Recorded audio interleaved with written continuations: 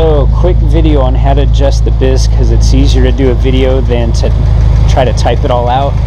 So real quick, the BISS screws on top of the throttle body here, you're going to need a short stubby little Phillips screwdriver to adjust it. If you're still not sure where it's at, it's just north of the ticking lifters that you've replaced with new ones 3 times and they still tick. So it's right above there. First thing you're going to want to do is start the car up and let it run. You want to make sure it's up to operating temperature. I usually let it run until the cool down fan comes on, and then I will come and verify it on EvoScan on my coolant temp. So I'm right around 183 or above, so I'm good to go. The car's been running for a while. This ISCV demand trim, AC off, is the value that you're going to want to watch while you're making your adjustments. So you can see I'm at 1.5. I threw it off a little bit for the sake of adjusting it for this video. So what you're going to notice is while you are data logging, the radiator fan's going to come on.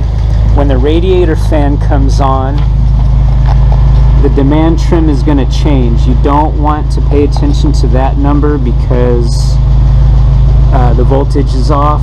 You're going to want to wait for the radiator fan to go off. Once the radiator fan goes off, you will see the demand trim change again. Once it changes again and settles on a number, that's the one you're going to want to log. So my radiator fan just came on right now. Link engaged. And you can see I'm logging 1.56%. So I'm going to pause this video, and when the radiator fan goes off and the number settles, I'll start recording again. Now you can see the values drop down to 1.17. That's the number I'm actually going to use to tune it. There you can see the voltage changing a little bit, but anyway, so the 1.17 is the value I'm using. That's where it's settled. So now I'm going to make a quarter turn adjustment. If the number is negative, that means the valve is closing off air a little bit. So that means I'm going to want to tighten the screw to try to zero that out. So I'm going to get in here, make a tiny adjustment. The screw is plastic or something, so be careful. Little baby quarter turn.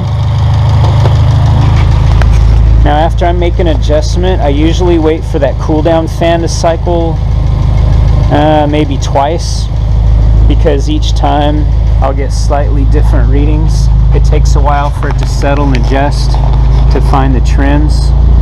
So I'm going to let the radiator fan cycle 2 or 3 times, and then I will come back and record again and show the new values.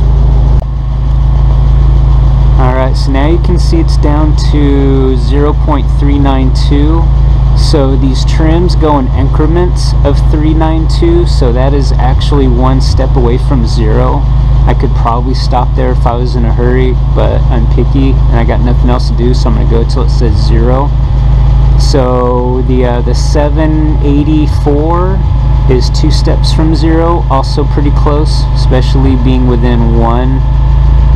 But we're going for 0. So 392 is our new number. I'm going to do another quarter turn, tightening the screw because it's still going negative and restricting air. So another quarter turn, tightening the screw, and then I will let the radiator fan cycle a couple times and start recording again with the new number. And there you can see we're at 0. It only took 2 tries. So that's about it.